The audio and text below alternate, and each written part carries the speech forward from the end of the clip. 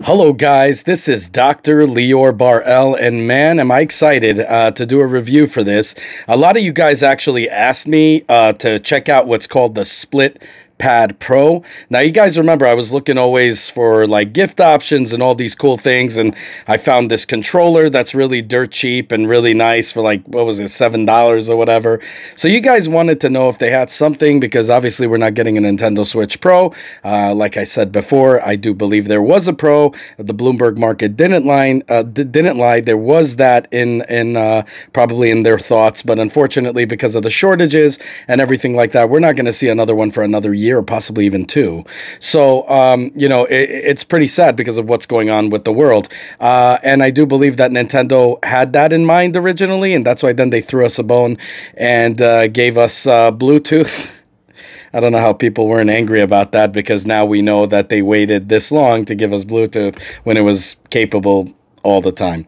Anyway, so we're going to do a review about this baby right here, and we're going to see how good it is. Now, I got a chance to actually get my hands on this, and I got to say, I kind of liked it, but I'll get to it. So anyways, let's get right into it.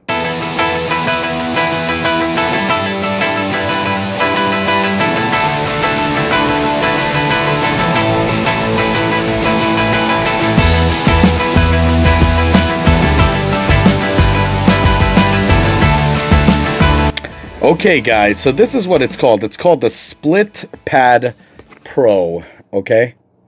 No joke. So this is how it looks.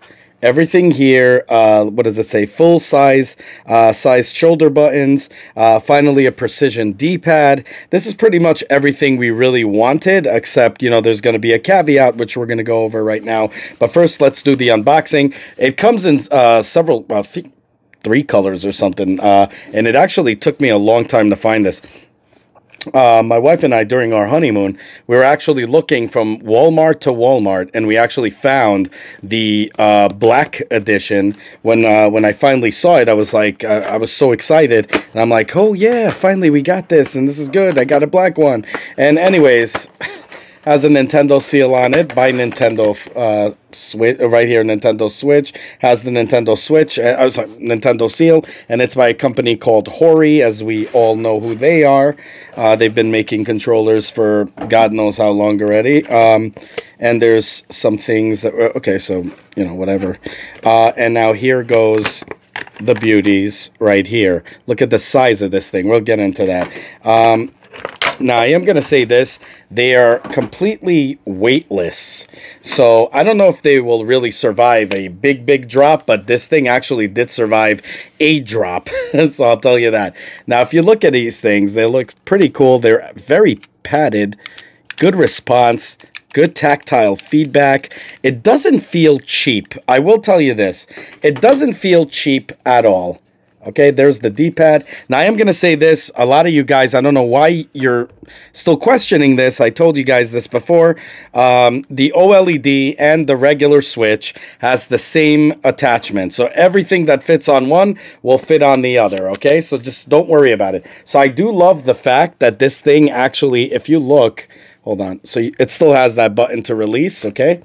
But this thing right here holds on to it more tighter than, let's say, the other ones, the regular, you know, Joy-Cons. And right here, you're putting in the other one. And now look at this, baby. Okay? So this thing becomes bigger. Now, I am going to say this. This no longer becomes a system that you could fit in your pocket anymore. I kid you not. This thing is bulky. In fact, it goes over, you see the LCD by quite some, as you could see. And, of course, the OLED has a little bit more difference. I'm charging it right now, but it's the same right here. Look at that, full-fledged wings right here. Buttons. Has 2 buttons over here. They're programmable and everything. Has the start, much better than the Joy-Con. Start and, you know, menus and all that. The D-pad, it has turbo, assign buttons right here, as you could see. Pretty awesome. Again, great tactile feedback. The home button right here. Assign and turbo on this as well. Really nice. I mean, and I am going to say this. My friend who actually, when I told him I was going to do a review, he said he had this. So he had it for over a year and hasn't had any kind of drifting issue. So again, this is probably, if you guys, okay, first off, you're getting the OLED simply because most of us just game, you know, portably. So we game on the go. Those of you guys that are going to be playing it for dock mode are going to need to buy, are not going to need to buy this. And I'm going to explain to you. This is where the caveat comes along. There's no battery in this. Therefore, there is no wireless. So you can't have these go wireless, to play it on tabletop mode and, to play it on dock. So it's not going to work with dock or tabletop mode. The only way this is going to work is if it's attached directly. Now, I know what most of you guys are going to ask. You're going to say, well, Lior, that means it's drawing power from the unit itself. Does it take a lot of power from the unit?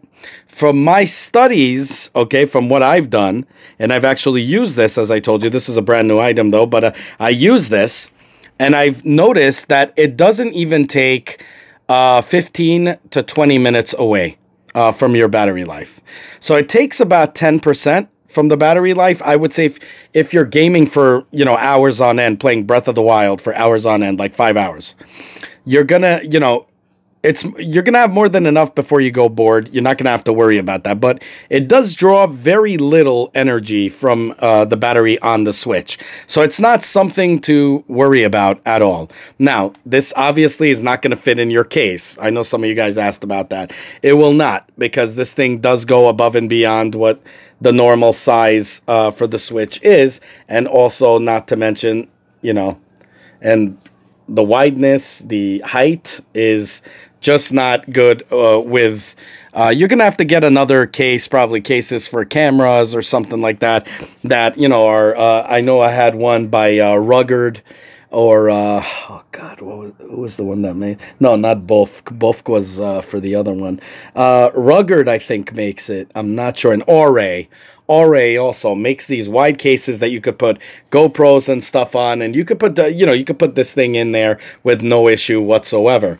So I would, you know, do I recommend this? I mean, I'm going to say this as a person who games mostly on the go. Yeah. I mean, I actually enjoy playing it. Now, is it portable in your pocket? No, but you know what? My Nintendo Switch can fit in my pocket. It fits, but if I, you know, putting the Joy-Cons in, are you kidding me? With all the drifting issues, you'll probably smash some button there and boom, that doesn't work anymore. So most of us have it in these cases and we take it out of our book bags or shoulder bags or whatever, man purses or whatnot, or if you're a lady, you know, purse or whatever.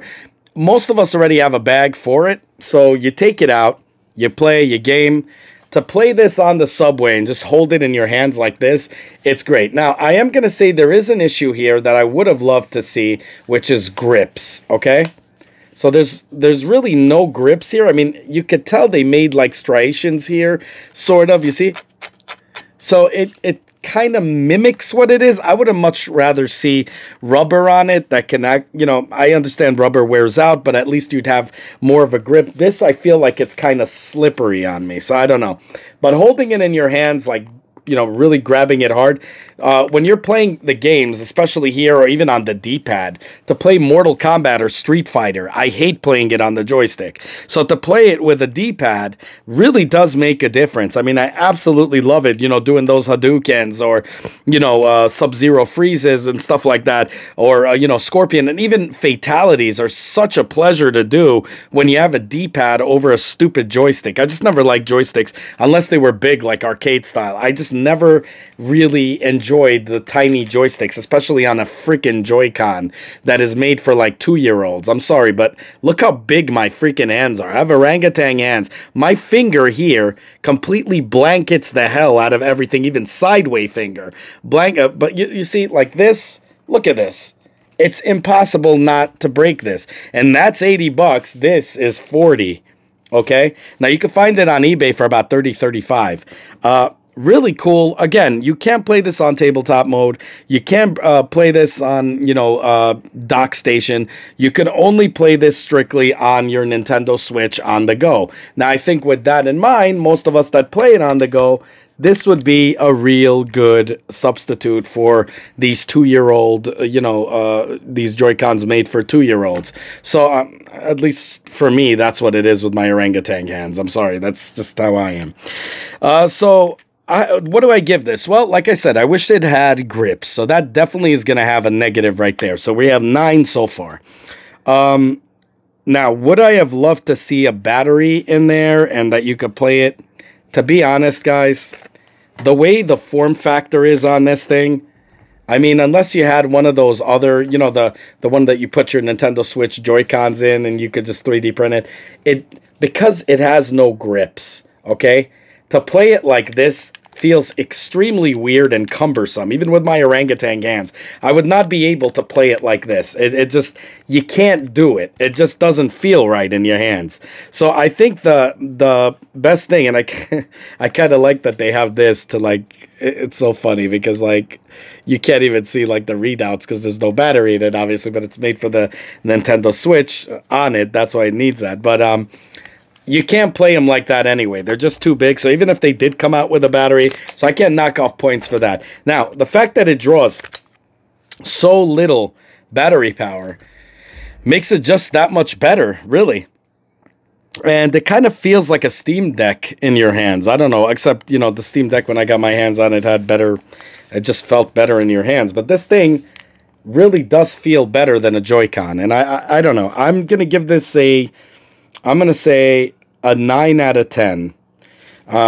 Because I really don't see anything negative about it. And now I kind of like the feel, because when you hook it up to this, the fact that these are weightless, when you hook it up to this, it has that weight to it. So it does feel good in your hands. So it's pretty good. The tactile feedback is amazing. The fact that it doesn't have drift and all of that stuff. So I'm going to give it a 9 out of 10. I definitely do recommend it. I bought it from Walmart. I'm sure you could find it on eBay and other places. I like black. I think there's in red and other colors as well. So definitely check that out, but that's my take on it. And again, guys, keep those requests coming. I'm going to do the reviews for you guys. Once I find these things, I get them and, we do the review. And it was so funny because you guys requested. I had about maybe 20 some odd requests for this. And I know GameStop at one point had it. I don't see it in the GameStop near me or the GameStop that's a little further away from me. So I couldn't find it. And then suddenly I see it in Walmart. I'm like, I'm going to get it. Green or red or whatever. I'm like, let me go to the other Walmart. Went to the other Walmart, boom, got it in black.